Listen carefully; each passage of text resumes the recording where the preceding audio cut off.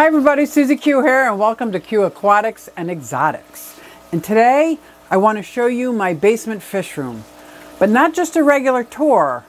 I want to document this. I started my whole YouTube channel to document my hobby and its growth. As most of you know, if you know me, you know I'm new to the fish keeping hobby and I want to be a better aquarist. What better way to be a better aquarist than to follow Greg Jones on YouTube?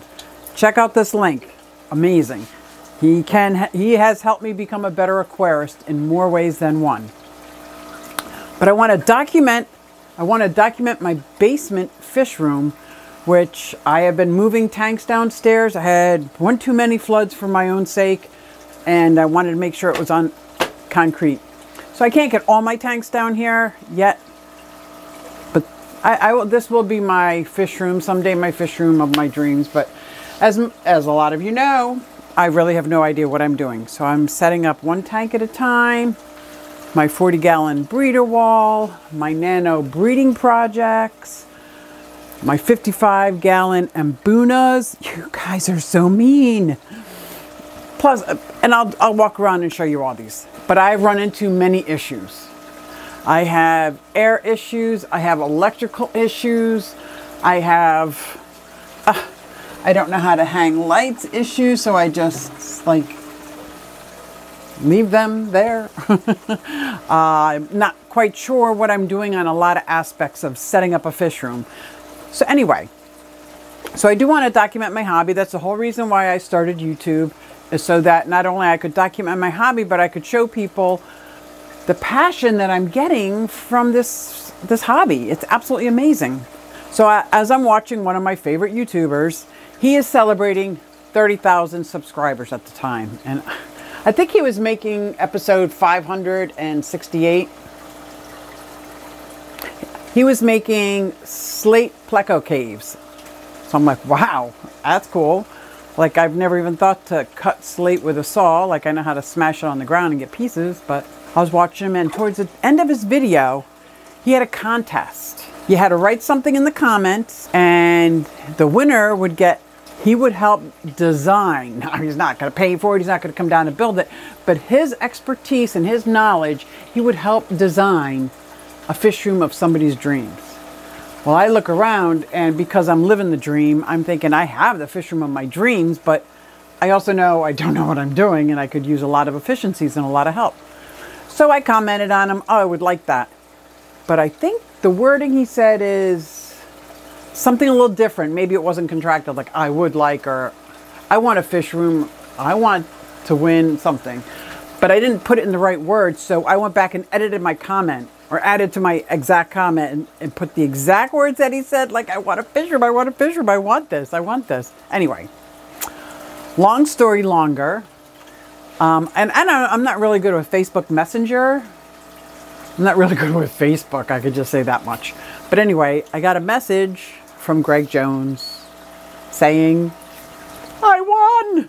I win! Like, I was like, I had to read it like 5 times, 6 times, 7 times. I win. I won. I'm like, wow. Holy cow. And then he started asking some questions. Just the initial questions he's asking was like, whoa, like size, just regular questions, but like what's the dimensions of this, the dimensions of your fish room. I'm like, I measure my dimensions with my shoes on. I go 1, 2, 3. I'm not lying. Yes, that's how I measure. I got a measuring tape.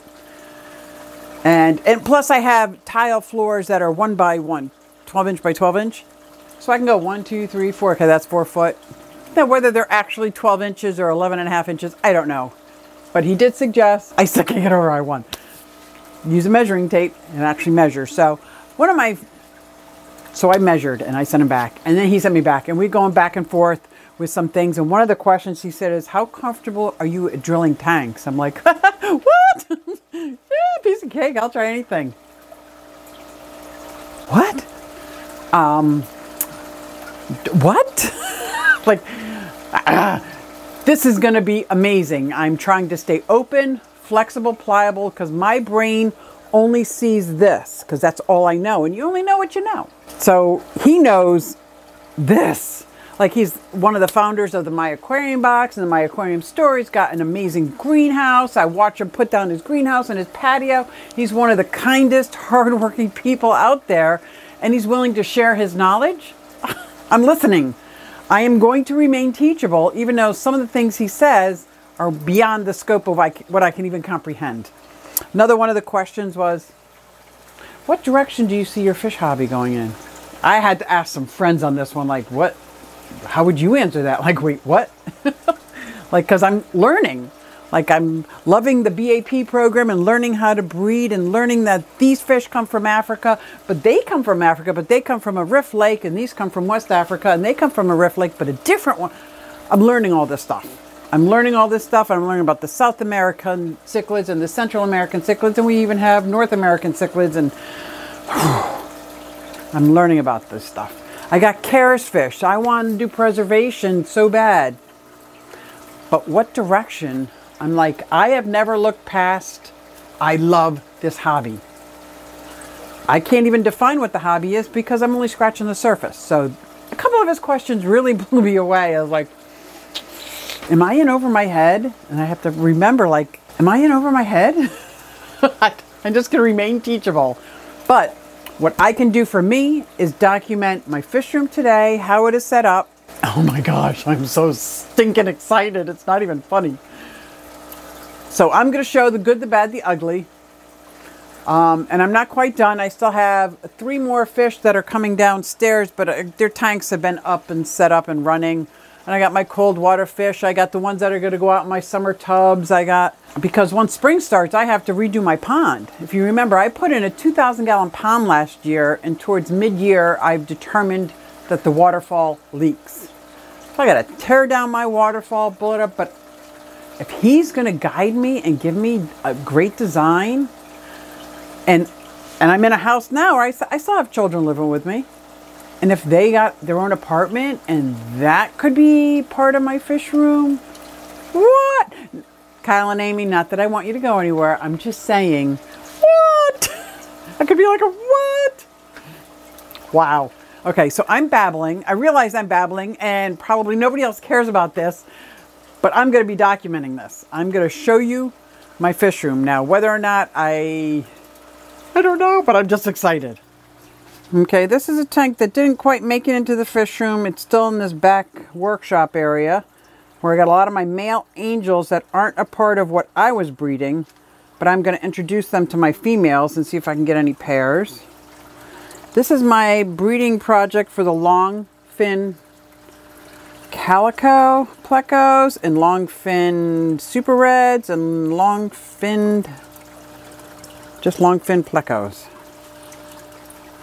I also have some pseudomugals in here. So that's this tank. But when you come out into my fish room, I have these racks of 20 longs, which I have been informed, and I absolutely believe that these are not the most sturdy things. So after it was brought to my attention, I do get that these shelves may have to go. But I do love the 20 long. And we'll come up here and you can see just 1/8 of my electrical nightmare.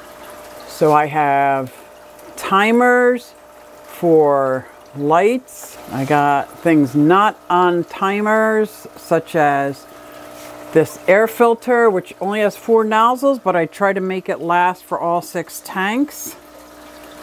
So I got my platies, my pea puffers, my Charis fish. These are my rosies. Here's a jewel cichlid. I just don't know where he belongs yet. He started off in quarantine here and he just stayed there. So on this side, I've got my Mbunas, which is a 55-gallon.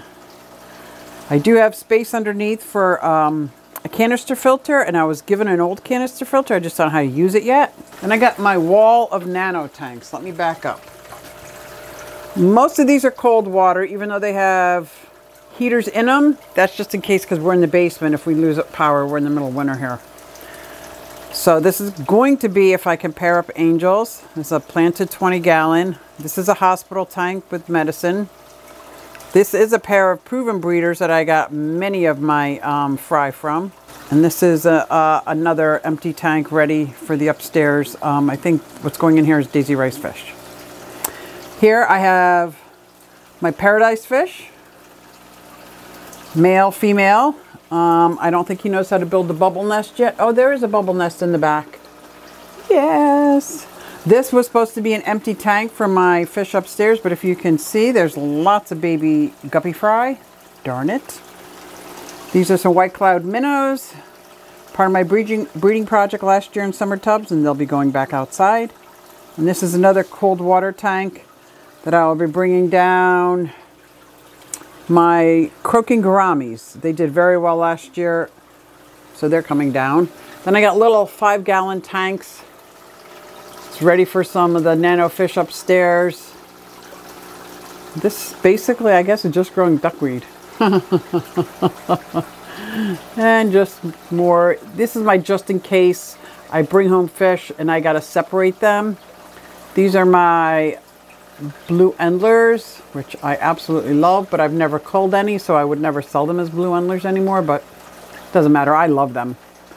And a lot of these fish, it's because I belong to my Bucks County Aquarium Society, and when I bring home fish, I gotta quarantine them. I do not medicate my quarantine unless I see an issue, but I do watch them for 3-4 weeks, or sometimes it turns into the real tank. So anyway, so that's the nano wall. There's just one wall left, and that is my 40 breeder. This is my most recent setup with my electric blue Jack Dempsey's and my Polyteris. And it's a 40 breeder. It's got a mismatch of substrate planted. These are my axolotls cold water, my daughter's axolotls cold water, my red devil, who will never have a friend in the world, but she is beautiful.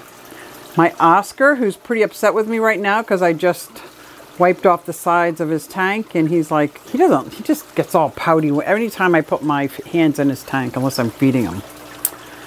These are my fancy goldfish, cold water, but they're kind of in a semi-blackout, except for the camera lights right now. Over here is my shell dwellers I just brought downstairs. Here is my blue cichlid morays and my frontosas. I absolutely love this setup, how they peek out of the houses and under the bridge and from the trees, and almost looks like, you see her square jaw? Is she holding? She just went in the back. Skittish. But up there you can see, here's some electrical outlet not on timers and another air pump. Springtails, because it gets so hot, it stays nice and moist up here. These are more electrical outlets, not on a timer.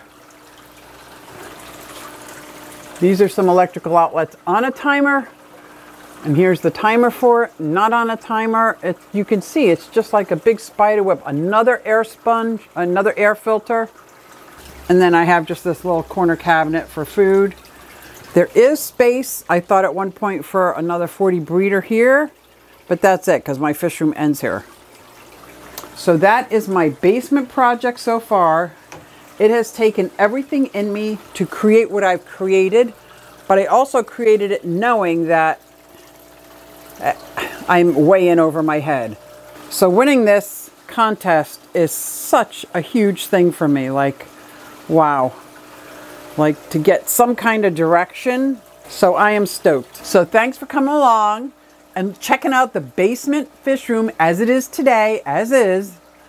And wait do you see now. This is going to take a little bit of time, and I'm going to just keep progressing at it. Whatever he says, I'm going to take it in. I'm going to ask questions. If he's going to help design the fish room of my dreams, I am so willing. I'm so willing. So I can't wait to show you the progress. It might be slow. It's going to be slow, I think. And not on Greg's part, on my part. You know, my capabilities. As you'll see when I walk around, I have a hard time hanging an electrical outlet because I can't get the little stupid nails to stay in the wall or screws, or you'll see my competency levels on certain things. Thanks for checking out my fish room, and I will see you next time. And if you want to be a better aquarist, check out Greg Jones. See you next time.